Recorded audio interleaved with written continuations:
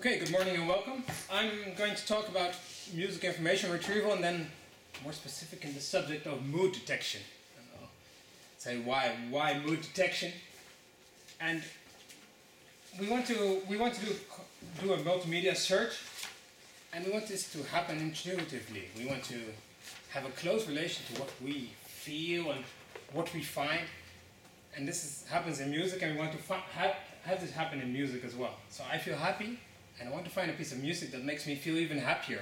Or I'm sad and I want to be cheered up. What piece of music can I find to fit that mood and to make me more enthusiastic and forget all the bad things or the stress I had about making a presentation? Or when editing a movie, and I say I want the scene to be a nice, happy scene, and then I need a piece of music to fit on it. And I find when editing movies, I find that the hardest point. Getting a nice soundtrack that emphasizes the mood you're trying to set. Because you could make, using the same video clip, you could put the audio under it and it be a slapstick humor, or it could be depressing, or it could be even boring if you make the wrong choices in this. So we have the general search that the music database has become larger, and we need to search in that, so somehow it has to be automized. And then you have the tagging, but this will be, we have discussed this before and we've seen it in lectures, so I will not discuss that in detail. So on one hand we have the data with its properties, and on the other hand we have the user with his desires, and we want to bring these two together. And a search should do that, or does that. So what we are focusing on is automatically extracting this information from the data. How do we extract mood from audio, and not from transcripts from the musicians or from other information sources, but from the acoustic music data. So we have a WAV file, and we're going to say what is the mood in this file. So what's going to be the content of my presentation? It looks like a lot, but I'm going to try to keep it short. First I'll discuss about mood and mood sets, and this looks like it's the core part of what I've analyzed. How do we define mood? Then I'll look at features and how do we extract them. What are the main features which are extracted in music? I'll look at classification. How do you classify it? If you've got the features and you've got the moods, and you've got a piece of audio, how do you place the piece of audio into a certain mood? And then I'll look at the evaluation of the papers I've studied and the future work, what I think would be a good direction to go in with this area. So what is about mood? We've seen the presentation from Alan about mood extraction in video, and there's some overlap. There's this Thayer's model or two-dimensional model where you have the stress and energy, or valence and arousal model, and it's been used in music mood detection as well. And it's a rather basic model, and you have 4 clusters in the music, and you place the piece of music in one of the 4 clusters. But this is the limiting part as well. If you've only 4 clusters, is this enough to describe mood, or really describe mood? Or do you need a broader sense, or do you need a multi-dimensional model like in the video where you're tracking through this space and you place the music on a point in the space and not inside the cluster? Another way of doing it is using adjectives, and it's been done for a long time. And in this MIREX, this music information retrieval exchange, they said, okay, we're going to make clusters of adjectives, and these are the moods. And they looked at which moods are there, or which adjectives are used in a big database as tags, which are used the most, and which don't overlap. Just saying there's one mood that fits to a piece of audio, so we extract the adjectives that use most and that do not overlap. But if we look at these adjectives, we can see, what do they mean exactly with these adjectives, or how does this relate to music? This leaves a lot of room for interpretation, and this is what we'll find is the hardest part about using adjectives. How does a human tagger, if you're going to make a learning set, for example, understand what is meant by these adjectives? And is this global enough, or is this, it's rather vague, and is this not related to real human moods? Because I don't have a cluster 1 mood, or if I tell you, are you feeling a cluster 1 mood, no one reacts. Or if you're passionate and rowdy, and those seem to be opposites, and how can this be one mood? So this is good room for discussion. So what about the high-level features? There's actually three features that are extracted in music and are used in all algorithms for classifying mood, and it's the rhythm, the timbre, and the intensity. Those are the three main features. And somehow there seems to be a block. Why can't we go further and can't we find more features than these three? There's the bass line. That's also looked at, the bass player or the bass plays. That has something to say about mood as well. But then we need a piece of music that has a bass line to start off with. And then there's lyric analysis. This is a new emerging field where they look at the lyrics and what words are in the lyrics and what could they say about the mood. If someone is singing a lot of things about depressing, sad topics, it's probably a depressing song as well.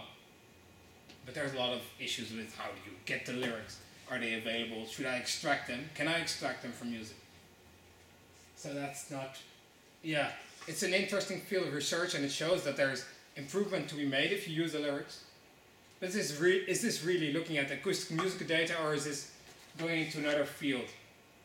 So in rhythm you could just mathematically look at the autocorrelation and see where we have peaks, or you use other tempo detectors. So in rhythm it's important to find out how regular is this rhythm, how strong is the rhythm, what is the speed. These things say something about the mood the piece of music is trying to say.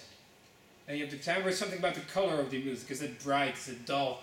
Is there a big space? Is it very narrow? Or you look at the spectral information in signal processing. And then the intensity, just how loud is it, or how does this change over time?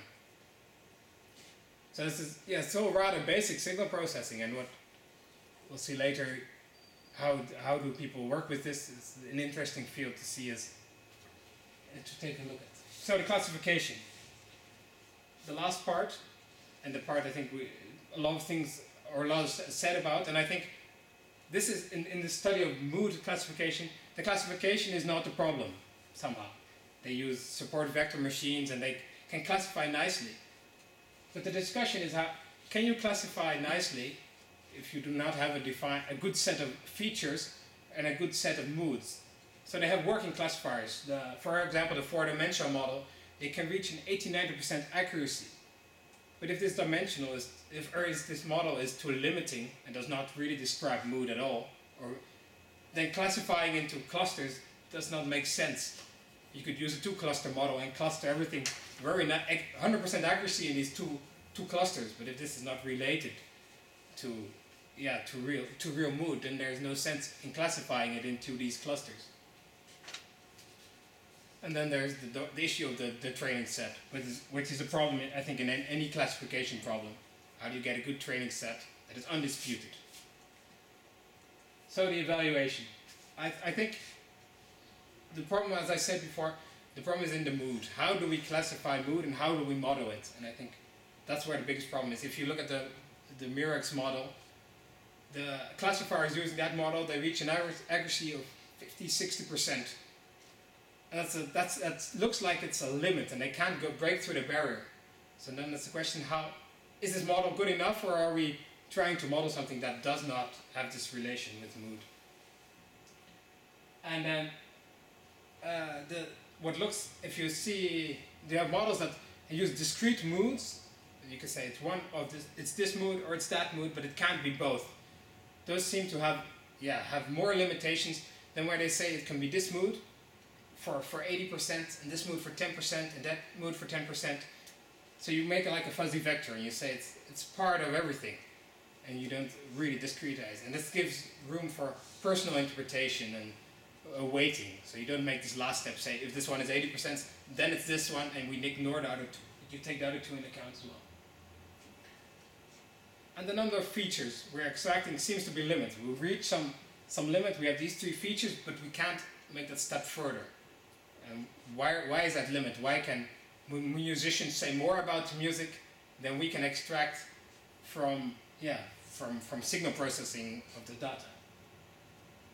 And then there's the classifiers, which seem to work, but I don't think it makes a lot of sense to look at the classifiers yet if the other 2 points are still open for discussion.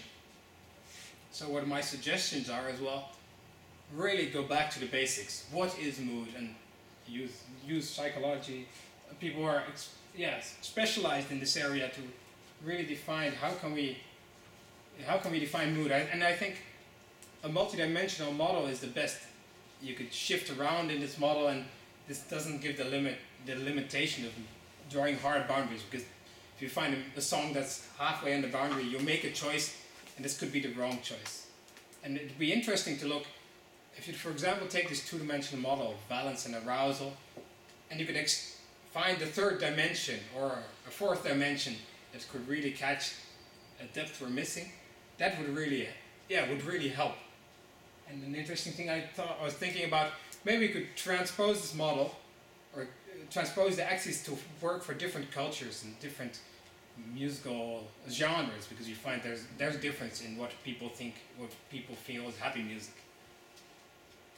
And then there's a third, find new features as well. Especially go to musicians and ask what features are you using in music, and then make a new study on how to extract them. And then after consensus has been reached on these 2 points, does it really make sense to go on with classifiers? Because it's like trying to live in a house while the foundations are still moving around all the time. So to conclude, there's no consensus on moods, there's difference of opinion. This should be reached, and as long as these features change, it makes no sense to go into classification. That was my presentation.